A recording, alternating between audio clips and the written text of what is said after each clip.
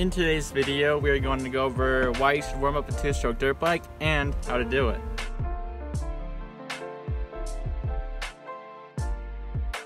If you were to run your engine too hard when the bike is cold, you run the risk of blowing up the motor or just being too hard on things. If you run the engine too little when the bike is cold, things are going to get clogged up with oil and soot.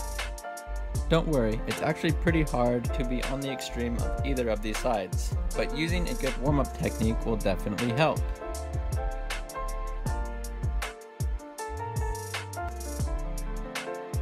Start your bike. The goal is not to let it idle too much.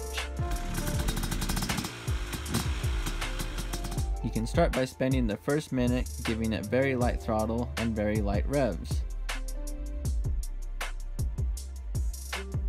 After I've sat for a minute or so slightly revving the bike, I like to ride around for a few minutes, just going easy, and slowly bringing the bike up to its normal RPMs. If I am somewhere with a long open spot, I like to run the bike through the gears a few times, going from first gear to fifth gear, just lugging the bike.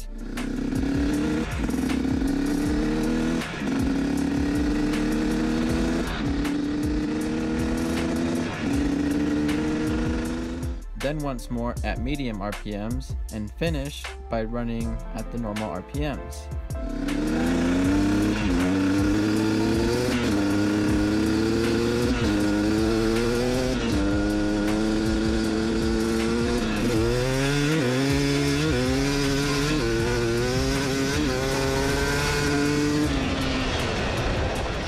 So, in conclusion, it's really not that complex. Just give the bike about 5 minutes to warm up without idling it too much or being too aggressive on the engine, and you will be set up for a good ride on a healthy bike.